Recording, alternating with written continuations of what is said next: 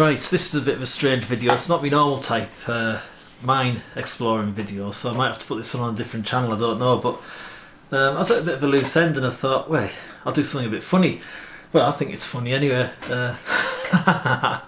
So, a little while back I made some whistles, locomotive whistles for the exhibition of the North, which of course was that big thing over at Newcastle. Was it about a year ago or something like that? So this is a whistle from a J27, which of course originally was a P3, dating back to about 1906, and of course changed to a J27 in 1926 or thereabouts. Anyway, so we made, at the time I think it was about maybe 20 or 30 odd of these whistles that were situated on buildings or whatever all the way around Newcastle Centre, and this is just one of the original ones. This is the prototype one, which I've got at home.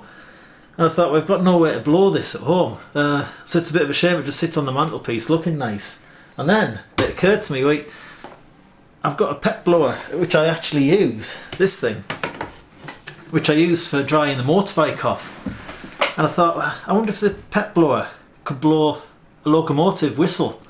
Of course, to blow a locomotive whistle you need anything between 140 and 250 psi, which I doubt that this thing would generate that sort of power. Until I started calculating a few things. Now if I put this right up to the camera, I don't know if you can see that. It says it's got a wind speed of 50 metres per second, and I thought, 50 metres per second out of that little hole there. So I thought, well, I'll calculate this back and just see what sort of pressure we're going to get, because obviously with the locomotive you've got anything between 140 and 250 psi to blow this whistle, and it's going through a half-inch hole in there. So I thought, well, if I do a few calculations out of my engineer's book, which I'll put up on the screen now, so I don't know whether this works out right or not. I hope it does. My compressor at work that powers the whole building and drives air tools and everything is giving out about 56 CFM, so cubic foot per minute, and that powers everything that we need to do. And then I thought, well, I wonder how much a locomotive would generate. So I've tried to calculate it as best as I can, and it seems that 140 psi through a half-inch hole gives you about 408 CFM. 250 psi, if you've got a much bigger boiler such as Tornado and this sort of thing, will give you about 728 CFM through a half-inch hole. Now this thing here, it's got a much bigger hole in it. What's that? It's probably about 1.75 inches, something like that diameter.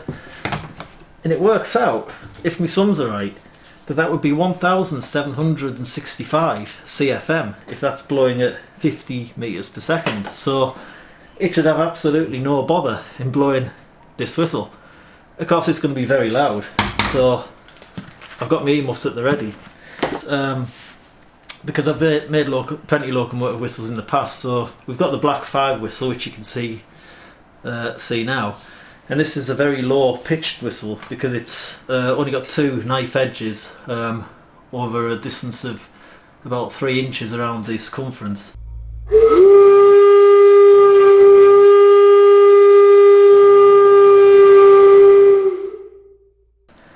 And it's got a very long, thin chamber, so it makes a very deep note. These are used on Black 5s and typically run up and down the Scottish West Coast and this sort of thing. Move on to the tritone whistles. Now these are a different beastie altogether, quite complicated to make. There's a lot of different chambers and things in these. But at the end of the day they've still got 3 knife edges going around the outside, which gives you 3 tones and 3 different sized chambers inside the bell. So here we are testing it inside the booth. Again, this is running off the compressor, running at 56 CFM.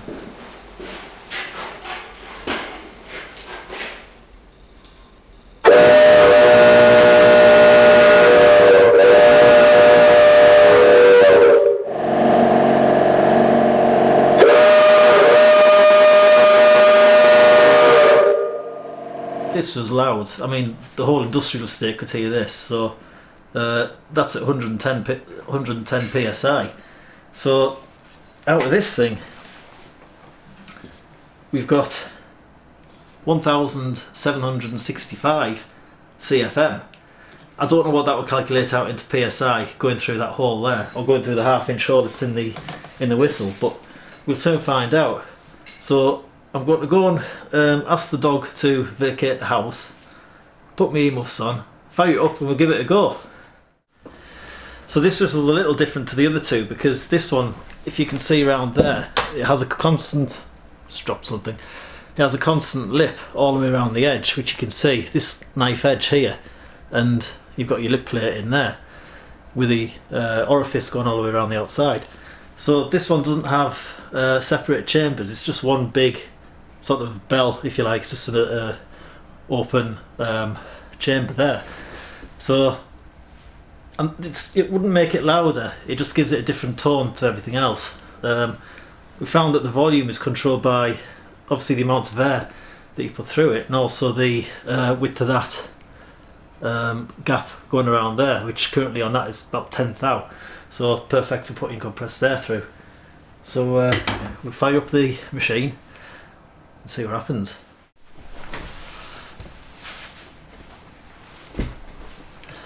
So we'll turn on the blower.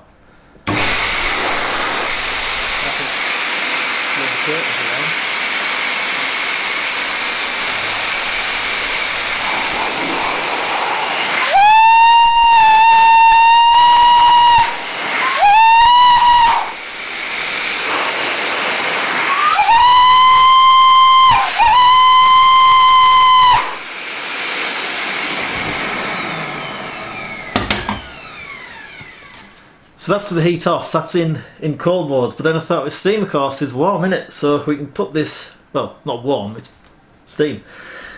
So I'll put this on high temperature, which should make it thinner, should make it higher pitched. Let's give it a go.